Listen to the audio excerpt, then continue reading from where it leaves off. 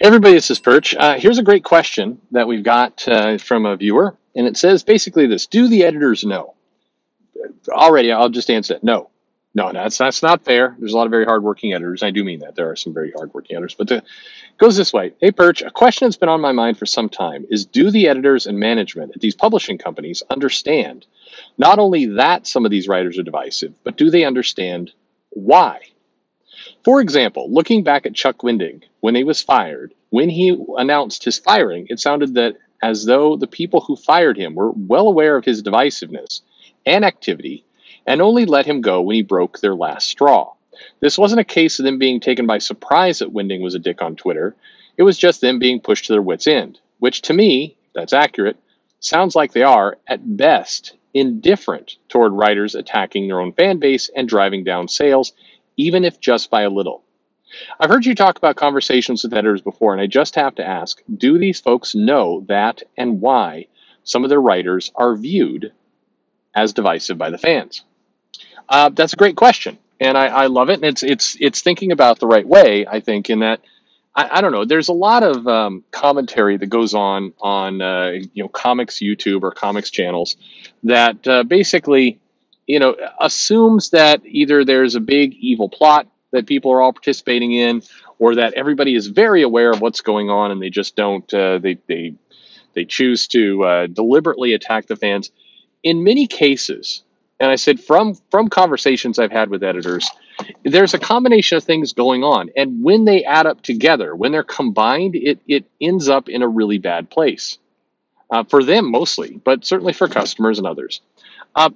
First off, to kind of work through the email, absolutely, it's true that the editors are aware that the writers or the creators, whoever it happens to be, are quote unquote a little spicy on social media, and that's a quote I've heard. We know that the writers are spicy, and in many cases, they go looking for that. They don't want a quiet kind of stick to themselves kind of creator. They want somebody who has shown the ability to mix it up a little bit. And for whatever reason, many of the editors, because they're hiring people who are friends or within the network, the way you get kind of attached, the way you get part of that connection going is by being, in some cases, caustic toward customers, toward fans, toward people. Because, and this is the really kind of key important point, how I've done videos saying, well, Twitter is 0.5% of the comic audience. Well, a lot of the editors have heard this number as well. The challenge is they're interpreting that number differently than you might think. I suspect when most people, and from the comments of that video, when they heard that me say, hey, it's 0.5% of people on Twitter, they're actually the comic buying audience. I'll bet a lot of you, again, I know it from reading the comments, a lot of you took that to mean, hey, those activist types, the people who are pushing for all the X-Men to be gay, or where's our first trans Avenger, or why can't you make Batman a Latina woman? That's the kind of thing that you're thinking about when you think about that Twitter audience. But it doesn't break down that way. It's Twitter, all of Twitter, including the people on Twitter who are saying, I hate these changes. I hate this SJW stuff. I hate this woke politics. It's everyone. The people who are talking on Twitter, either promoting whatever you want to think of in terms of representation or promoting a return to the days of Jim Shooter, that's all lumped in together. The 0.5 of buying comic people on Twitter includes those groups, both of them. In fact, and here's just a suspicion, I suspect that the 0.5% of people who are actually spending money are probably more of that classic comic customer, the person who has been buying comics for 30 years, just really wants a reasonable price and everything else. That tends to be the group. Notice when you go onto social media, you go onto Twitter, and you look at the people who are complaining about comics, one direction or another, whoever's complaining about comics. Who tends to show the receipts? Who tends to show the actual purchased comic?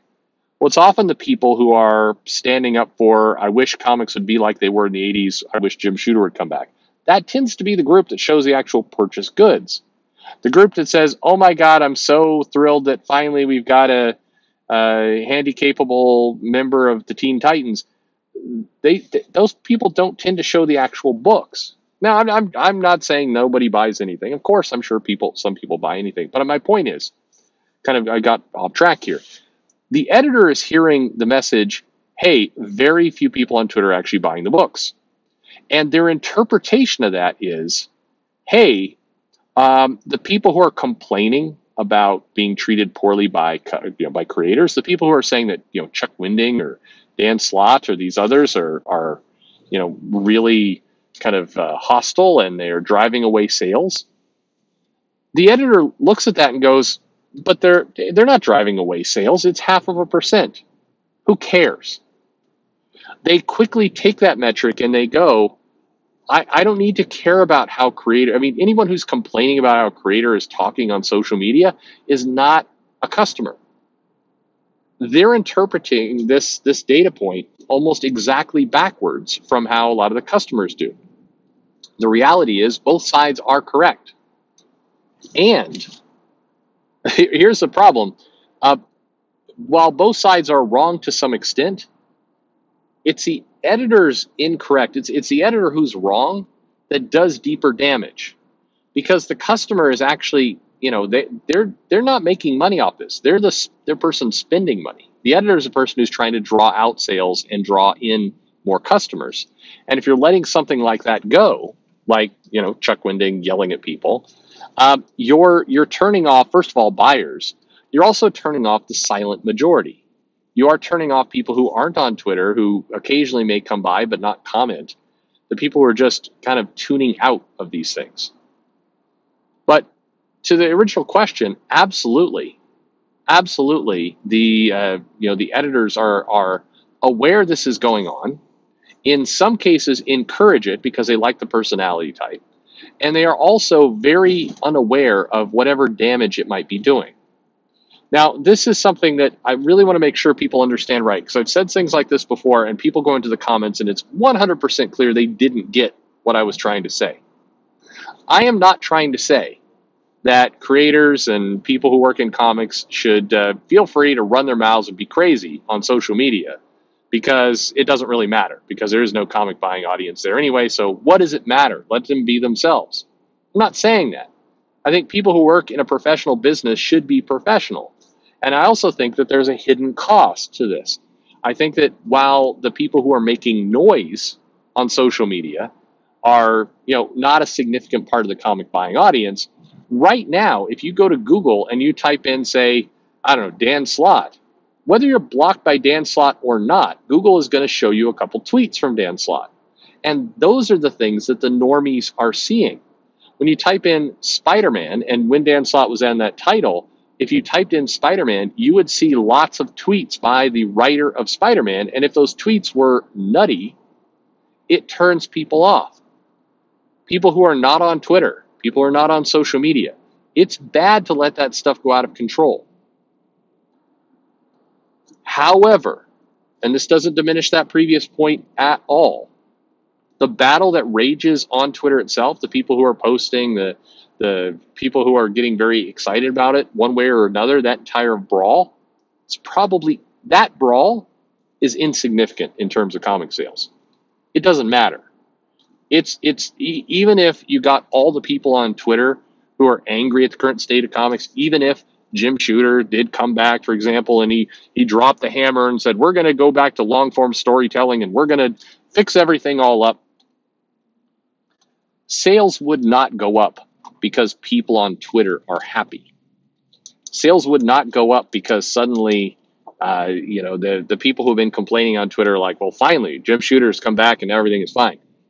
That's not why sales would go up, because the buying audience there is insignificant. However, if those choices are good, if the editorial decisions that, say, a Jim Shooter is making are solid ones, absolutely you're going to see the sales go up. But that's completely irrespective of Twitter.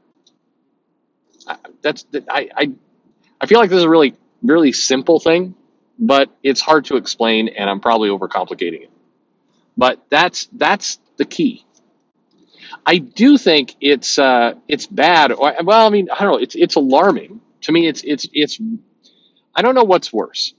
If an editor who's hiring somebody to be on their project, who's soliciting a freelancer and bringing them in, what is worse? If they do absolutely zero background check whatsoever and just bring in somebody and then are shocked at their terrible behavior? Or is it worse that they know that behavior exists and just don't think it really matters? The second is true, by the way. The second is exactly what's going on. The editors bring that person in and really, and many editors have told creators this. There's some creators listening right now to this that have probably heard this, which is, you can say whatever you want on social media. Just don't make me have to give you a call saying you've gone too far. There's a there was an editor once who said, I give the same speech to all the creators I work with, that the social media policy is inside my desk drawer. I never like going to dig up the social media policy to see if the creator's broken it. I would prefer that social media policy sits quietly in the drawer and I never, ever, ever, ever have to look at it. If you make me have to look at that social media policy, I will not hire you for more books. So just don't get on my radar. I think that's terrible. I'm telling you that's what happens. That's the current approach. What has happened is that the noise about social media has gotten loud. You've started to see on CNN and Fox and lots of other people talk about things out of control. You are seeing that entire debate go on.